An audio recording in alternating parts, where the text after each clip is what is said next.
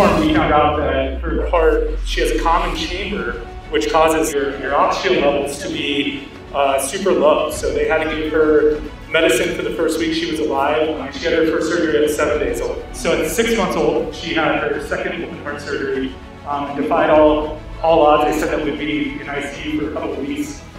This little warrior got out in 5 days.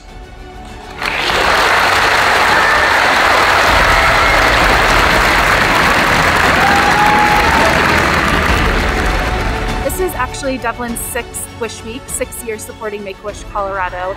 And each year it's gotten even bigger. It's really fun to see all the students rally around the featured kiddo. I have heard that they have raised over $14,000 and counting this year, which would be enough to grant 2 wishes. Anna's wish is to go to Disney World, spend a day with the princesses. Her wish being granted means the world to us, and we can't thank Devlin enough for everything that they've done welcoming our family in here, as well as Make-A-Wish. In order to qualify for a wish, a child has to have a critical illness, which is sometimes easier to understand as life-threatening.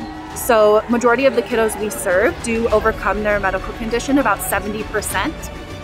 Overcome it and live happy and healthy lives into adulthood. And so we really exist to give them the hope and the strength that they need to heal and keep fighting. And that's a big part of partnering with schools and giving kids who are waiting for their wish a day like today to feel celebrated and feel love and feel joy as they're waiting for their wish to come true.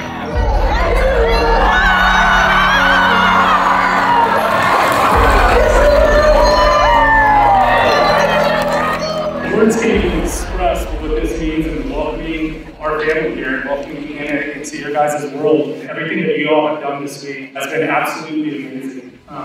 So to start off with, why don't you all give yourselves a hand?